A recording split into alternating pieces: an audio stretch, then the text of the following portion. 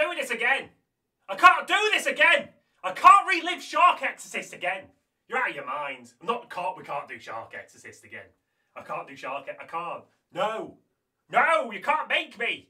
You can't make me! The so bad it's good movie genre has become somewhat of a popular niche in the past decade or two. Amateur filmmakers are able to bring about their stories and ideas with some dedication, but the end result is always a bit spotty. From this, the genre found a footing. Some are done intentionally bad with great effect, and come off as just a good time. Some, not so intentionally, yet there's a certain edge to them you can enjoy.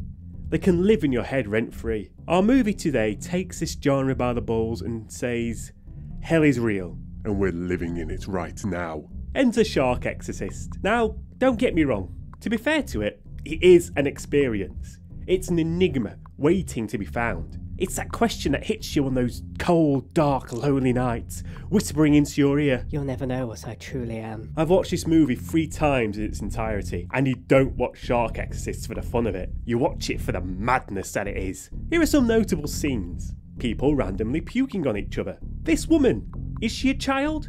Is she a mentally deficient child?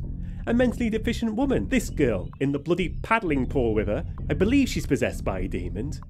But I think that demon is supposed to be the shark, who is also possessed by Satan. How can the shark possessed by Satan possess a random woman? Am I actually watching a porno? Why did this guy take loads of pictures of this woman sunbathing, then just drive off with no consequence? And then the poor girl gets eaten by the demon shark. Why? Why is that the path they followed? It haunts me so much! I don't know if I can recommend this movie to you, or if I can't. It's truly an experience that will live with you. But do I want other people to suffer that burden? I'll let you decide. Stay safe and ignorant, or follow that little whim that pulls you into its confusing, gnashing jaws.